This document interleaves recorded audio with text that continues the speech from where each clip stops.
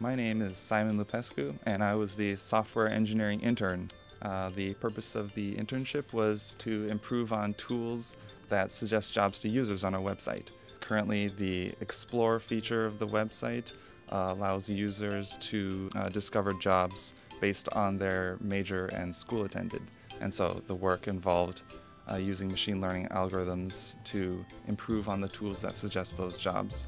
And in a kind of broad sense, it would remember, it would pick up the keywords from job titles that people apply to, and then suggest the jobs to the users with similar backgrounds. So with the machine learning project, it involves three major steps, and the first one, gather a good data set of job titles that people have applied to. The next step is to train those keywords to the labels, which are those majors. And then the last step would be to take those classifiers and then predict the incoming jobs and what majors they apply to. The best part about working here is the lovely, relaxed environment. It's nice to be able to work with a bunch of different technologies and kind of get that kind of versatile experience.